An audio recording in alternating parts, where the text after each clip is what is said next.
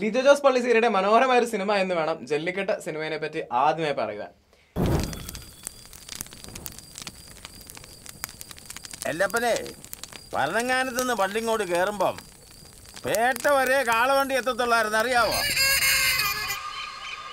അവിടുന്ന് മുണ്ടക്കം ഇവിടെ എത്തിപ്പെട്ടപ്പോഴോ റിയലിസ്റ്റിക് കാലഘട്ടങ്ങളിലൂടെ കടന്നുപോകുന്ന മലയാള സിനിമയ്ക്ക് അതിന്റെ തനിമ ഒട്ടും തന്നെ നഷ്ടപ്പെടാതെ പ്രേക്ഷകരുടെ മുമ്പിൽ അവതരിപ്പിക്കുവാൻ സംവിധായകന് ജല്ലിക്കെട്ടിലൂടെ സാധിച്ചു.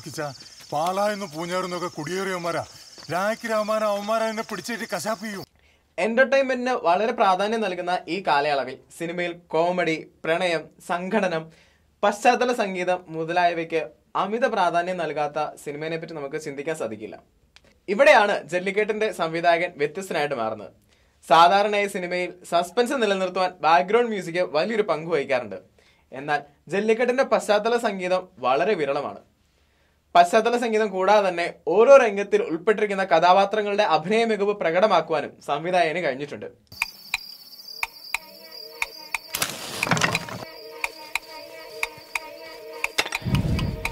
ഓരോ സീനും ഷോട്ടും ചിത്രീകരിക്കുന്നതിന് മുമ്പ് തന്നെ അതിൽ നിന്ന് ലഭിക്കേണ്ട അനുഭവം എന്തായിരിക്കണം എന്ന് സംവിധായകൻ മുൻകൂട്ടി കണ്ടിരുന്നു എന്നത് സിനിമയിൽ നിന്ന് വളരെ വ്യക്തമാണ്. സിനിമയിൽ എടുത്തു പറയേണ്ട മറ്റൊരു കാര്യം ജനക്കൂട്ടത്തെ ഉപയോഗിച്ചിട്ടുള്ള ചിത്രീകരണത്തിലെ മികവാണ്.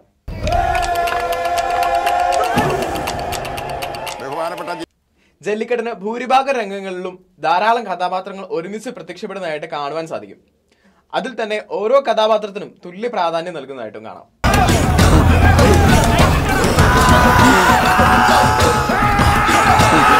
ജനക്കൂട്ടത്തെ ചിത്രീകരണത്തിൽ കൈകാര്യം ചെയ്യുവാനും അതിന്റെ ദൃശ്യങ്ങൾ മികവുറ്റ രീതിയിൽ പകർത്തുവാനും സംവിധായകന് സാധിച്ചു എന്നത് എടുത്തു പറയേണ്ട ഒരു കാര്യമാണ്.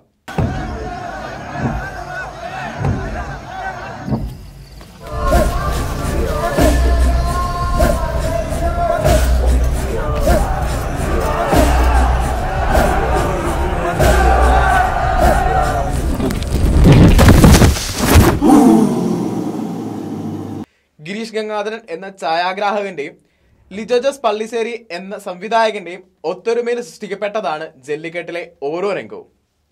മറ്റ് സിനിമകളിൽ കാഴ്ചക്കാരൻ ഒരു കാഴ്ചക്കാരനായി തന്നെ നിലനിൽക്കുമ്പോൾ ജല്ലിക്കെട്ടിന്റെ ആസ്വാദകൻ അതിലെ കഥാപാത്രങ്ങൾക്കൊപ്പം സഞ്ചരിക്കുന്നു എന്നത് അനുഭവിക്കാൻ കഴിയും.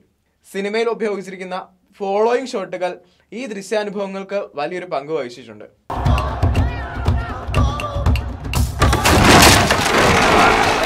ഈ സിനിമയിലെ കഥാപാത്രങ്ങളെ പറ്റി പറയുമ്പോൾ ഹൈറേഞ്ചിലെ ഒരു ഗ്രാമത്തിലെ തനിമ അതേപടി അവതരിപ്പിക്കുവാൻ കഥാപാത്രങ്ങൾക്ക് സാധിച്ചു. സിനിമയിൽ ആദ്യ അവസാനം ഈ ഒരു ഗ്രാമീണ ശൈലി നിലനിർത്തുവാൻ സാധിച്ചു എന്നത് സംവിധായകന്റെ മികവ് വ്യക്തമാക്കുന്നു. മനുഷ്യന്റെ മൃഗീയതയും അവന്റെ ആക്രമണ സ്വഭാവവും പല സിനിമകളിലും അവതരിപ്പിച്ചിട്ടുണ്ട്.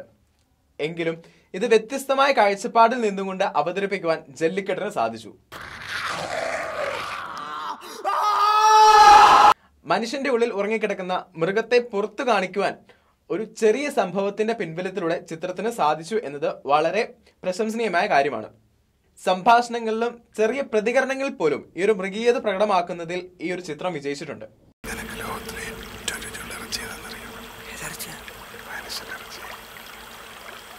ജല്ലിക്കെട്ട് എന്ന സിനിമ കഥയ്ക്കുള്ളിലെ ഒരു കഥയാണ്.